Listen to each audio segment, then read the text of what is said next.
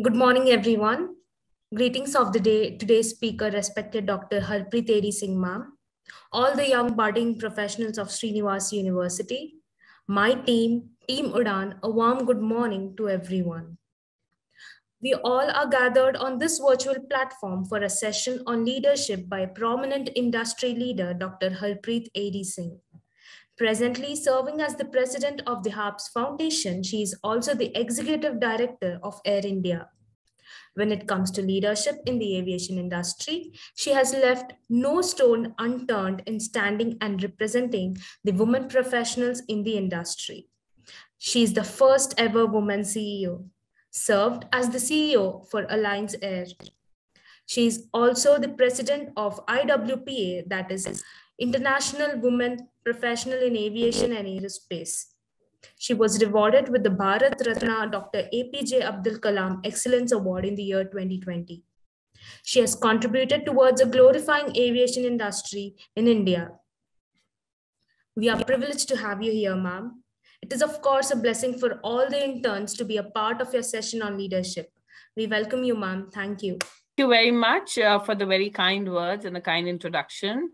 So let's not waste time and begin straight at the subject, because I think, Subhashish, you wanted me to cover a little bit about leadership, and then we move on to the career avenues as well as the challenges that you may face today.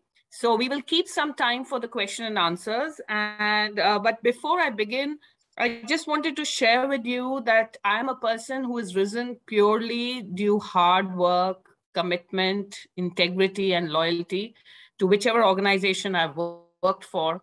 And it's not that I've not faced adversity. I've faced adversity at the highest level. But you still see me here smiling and talking to all of you. And I think that is what we need to learn, because life itself is your biggest teacher. And if you can imbibe every action, every movement around you and learn from that itself, life is teaching you how to move on in challenging environments. And aviation is definitely one which is a challenging environment. Having said that, it's also very simple, very easy, very fun-loving. And, if you're really passionate about a career in aviation, it is something that will take you in good stead. It is challenging at times, but it is also something highly enjoyable. And if you're really passionate, you will find a way. I started off as a pilot and changed my career dimension so many times, because aviation is quite vast and you can grow in different directions. So sometimes you may find you begin a certain way and then you just sidestep or you do something different. So I started as a pilot, then landed up as an instructor, then landed up as an instructor for pilots, for ground handlers, for cabin crew, then grew in management of training, then became a quality head. And I was involved in processes and policies and writing of SOPs, standardization, making sure that safety is not compromised. I was heading the quality department for years and started then the environment and operational efficiency side, got into fuel management, got into how to cut costs, how to make sure that revenue is not lost. And so when you look at the various dimensions, there's so much to learn from each area, right? And then along with the technical training, I was a human factors and CRM facilitator. At that time, it was brand new. How to get the crew to coordinate in a crisis, how to do, if there's an emergency on board, how to deal with it. So these kind of subjects, at times you may feel this is not my area. Why I'm telling you all this is because in the Department of Flight Safety, there's a lot of monitoring, a lot of audits, a lot of checking to ensure compliances are in place. We want to keep our passengers safe, et cetera, et cetera. And then I grew into the CEO position, which is of Alliance Air. And I had a lot of good experience running an airline during the challenging time of COVID. So actually, the opportunity that sometimes you get to learn in an industry of aviation, when you do multiple different roles, can be all challenging in different ways. But if you love aviation and you will really love what you do, you will find a way to absorb and to pick up new skills, okay? Now, I will just share my few slides, which I have prepared basically simply to go through a little flow with what we want to cover, especially when it comes to leadership. because I've always believed that every person is a leader from within. He or she has not recognized it. That is the only difference at times. I think the biggest function of a leader in whichever job function you may be, and I'm not only talking of leadership as a CEO, I'm talking of a leadership at whatever management role you may be assigned, you will always be finding these holes. You'll be finding these gaps. And a good leader is the one who knows how to fill these gaps and how to do it in a way that it is smooth, right? So you will have big holes, you will have small ones, you will have different colors, you will have different ways of dealing with those gaps in your industry. How are you going to make sure that your team comes together, that everyone together is able to plug the gaps and ensure that we get the positive result? Firstly, what does a leader do? To provide clear and compelling direction. If the leader doesn't know what is required to be done, then he cannot give a clear direction. And when there is no clear and compelling direction, the team doesn't know what to do. So you may have the most brilliant people in the team, but you do not have that leader to give that sense of direction. So for me, that's really important to have that. So you have to understand to the extent that make the lowest person in the chain, and lowest could be in terms of knowledge.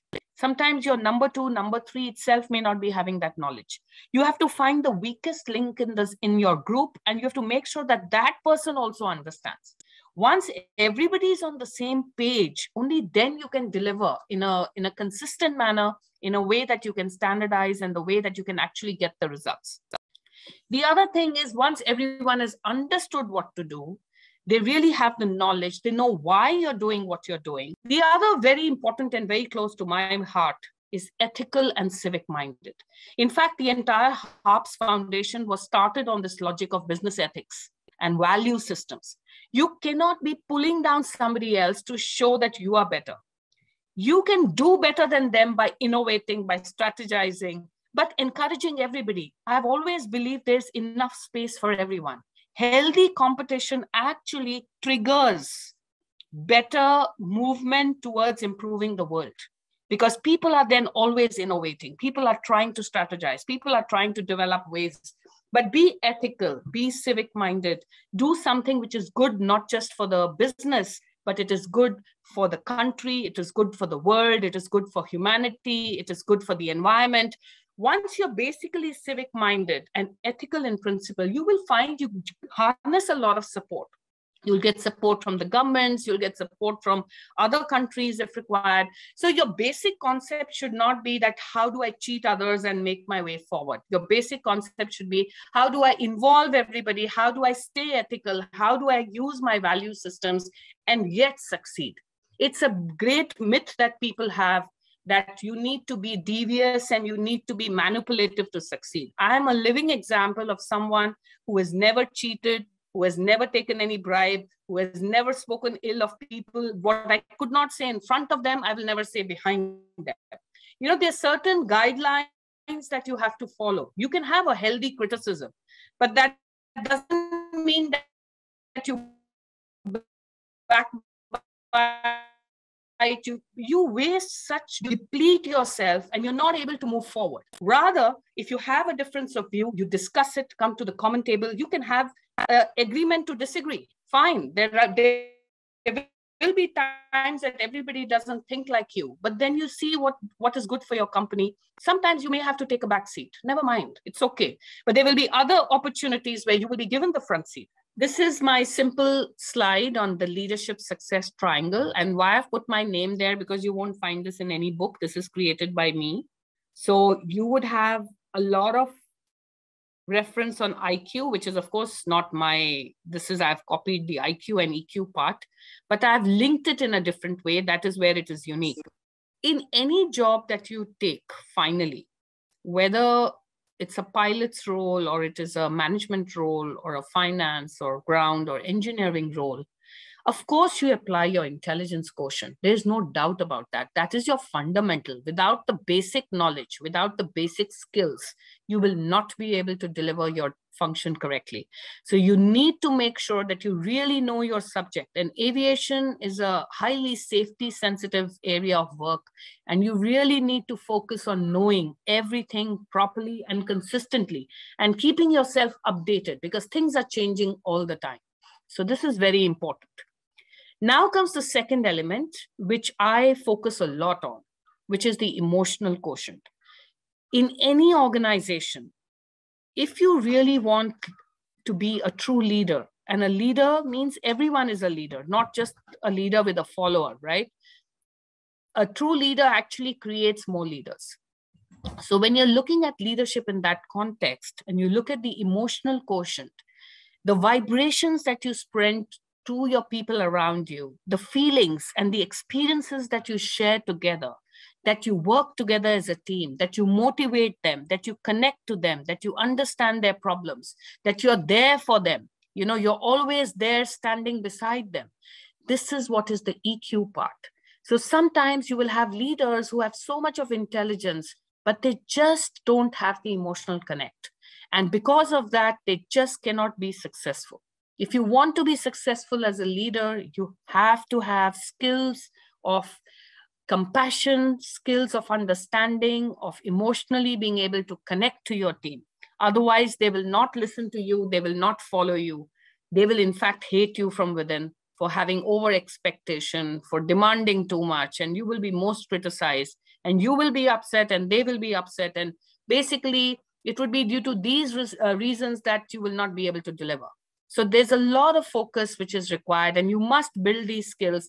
Maybe sometime later, ever if some courses come up, there's a technique on how to do it. It's not just talking. There's practical ways in how you can develop emotional quotient, how you can connect these two, right? And the third one, which is my very own, my personal one, which I call the PSQ, which is the pure soul quotient.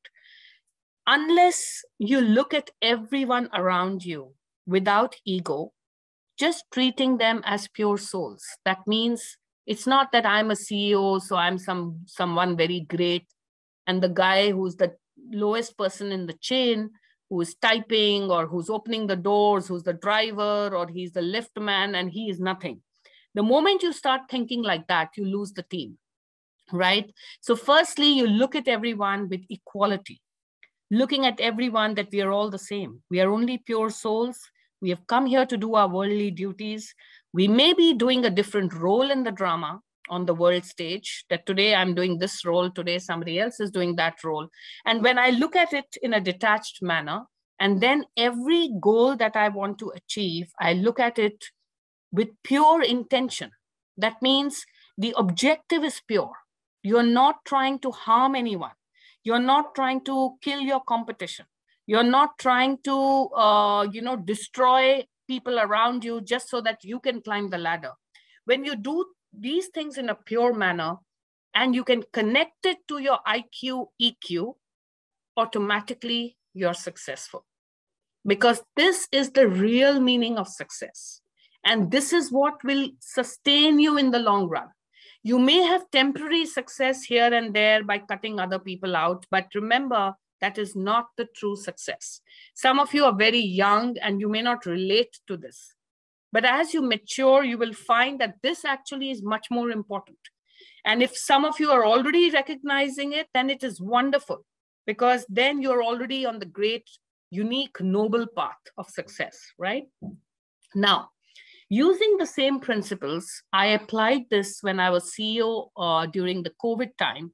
First, I was the chief of flight safety in Air India when COVID started. And I remember we had to do at least 180 safety risk assessments, which was unbelievable that we could do for so many airports where we've never flown before. And you're trying to do evacuation from all over the world in the thick of COVID with fear everywhere. People are not wanting to operate because they feel that they themselves are at risk. And to manage this whole environment, you cannot do it without this combination of IQ, EQ, and PSQ. And when I look back on this journey of mine, I feel I really evolved, because I learned how to deal with the crisis. I was involved with the first flight that went into Wuhan, into China, where there was so much of fear, so much of, worries on what will happen. And we made a success out of it due to the good team management and due to doing everything with a pure intention, which really helps people to work together. Secondly, when I was CEO of Alliance Air, in the crisis, you find opportunities of even business management goals being met, right? Like we did a lot of focus on cargo, which Alliance Air was never doing in the past. We were delivering vaccines to the smaller cities. We changed our full aircraft configuration. We got all the regulatory approvals, but we moved in a direction because sometimes the crisis pushes you as a catalyst of change. So you use your IQ, you use your intelligence to see what would work. Then you use your emotional quotient to see how to connect it. Because unless your team is with you, they're not going to do it because they're themselves scared for their lives. I would hear every day phone calls, I can't step out, I can't do this, I'm so scared. That's when I started this prayer channel called Universal Prayers through the harps. And that's why I believe in this so much, because I've actually experienced it. I began the 4:30 to 5 a.m. meditations, where we would just multi-faith. It is anybody can join. And whatever belief you have, we kept changing the prayers from different religions, different faiths, and we kept focusing on inner strength. And I kept telling them it is the fear that is going to drag you into this COVID problem. Get rid of that fear. You just think that you have the necessary strength, you have the necessary determination, motivation to succeed, and you will. And with that, we not only moved vaccines all over the country to the smallest locations, we also saved a lot of lives with organ transplants, by delaying flights, taking intelligent decisions, but involving the passengers along. And one more example I would share with you with crisis was when I was in my past role as an emergency response director. I handled 2 accidents myself as the ERD, and I had conceptualized something known as Angels of Air India. And the word angel is somebody who comes and is willing to help without expecting anything in return. I created a team of more than 1,000 volunteers. And during both these accidents, these are the teams that did maximum work. And although the accidents were unfortunate and definitely unpardonable in a way, but the emergency response activity that happened after that was praised by one and all. We even got a letter of appreciation from the investigation authorities and the kind of good work that was done in dealing with the crisis. So what I'm trying to tell you is all these leadership techniques, just remember the 3 fundamentals. You must have the knowledge, the IQ. You must know what you're doing. Without that, you can't even begin. Once you know what is to be done, then you have to focus on the EQ. And all this can only happen if the intent is pure. And when you treat everyone as your equals, you will then encourage them to give you genuine feedback. You will get real ground level feedback. Otherwise, they will hesitate to open up. You will not get the desired result. So it's very important to combine these 3 and then to work towards the ladder of success. So with this, I would like to end this little presentation. Good morning, ma'am. Good morning, Devansh. First of all, thank you for showing us a lot of untaken paths which we can work on and walk on. I would like to ask upon a path which you said is less taken, the aviation law. Yes. So please tell us more about aviation law and how can we, work for it or, increase the people work on it. Like we do had aviation law as a subject in our 5th semester where we spoke about airworthiness, DGCA right. and whatnot. But what I'm talking about aviation law is that you get a full degree in aviation law. Like as a subject, of course, it's good to have the basic knowledge. Like if you go around in the country or you try to Google how many people have actually taken a degree in aviation law and are allowed by the law to practice in aviation, I find this is the area where it's a little weak. And so for those who are interested can do it because the number of legal cases are increasing a lot. Whether it is linked to aircraft acquisition, whether it is linked to leasing of planes and returning of planes, and whether they came in the same condition that they were leased. And there are a lot of legal issues involved. Then there are also a lot of the general aviation related employee issues with pilots, with engineers, because there's a lot of technicality of the regulation and versus the, like I'll give you a simple example. Like if there's a legal law that, you cannot have alcohol before you take a flight, which for safety standards, everybody widely accepts. But then there was once in a while a pilot, like, he was having a homeopathic medicine and or perfume usage, and it shows up as if it is alcohol. Now, there is nothing in the legal gambit that we could do to help that crew. We don't know what's the truth in the matter. The medicine people will say, we don't know about it. That's not our problem. And when the regulator says, no, he has to go and fight in the court will say that we don't have a law on this. We need an aviation lawyer. And everybody's looking around, who is this aviation lawyer? Like, I'm just giving this example. And this is like a very personal, like one captain's issue, right? You have big organizational issues. Now, even post an accident or even a small incident, the insurance claims, everybody's putting legal cases against each other. And then the settling of those claims, the settling of the issues, you need the aviation expertise to deal with those issues in a very detailed, specific manner. So these were just a few cases, but I really feel we need good, and the combination of insurance understanding, law understanding, leasing, and the other technicalities, you can have a good career path because there are not too many people there. Thank you, ma'am. Yeah. Right. Perfect. We'll take our final question from Harriet. Harriet, you may come on the mic. Thank you. Hi, ma'am. Harriet here. My question was like, you have explored a lot of different parts in aviation. Like, what made you change your things like continuously? What it's like the Mickey Mouse game that God plays with me. Everybody has a different fear. I said I answered that question by saying the Mickey Mouse game that God plays with me is one of the major reasons. But the other is my own joy in learning from others something new. Don't be satisfied with what you're doing. You'll become such a bore. कि मैं एक ही चीज में लगी रहूंगी full life. So diversified. But I'm not saying there's a right or wrong here, because some people enjoy just specializing in just one thing and making that their core, which is also very important and which is also very appreciated. But along with one core, if you diversify a bit, like when I got into quality and safety, the good part was I learned every department. Every area I was auditing. So I was forcibly learning areas which I did not even understand. So it gave me the full 360 view of the entire operation of the organization. So there is an advantage in diversification. There is also an advantage in staying where you are, but then you will grow to the highest in that one area. You will not become CEO. Remember that.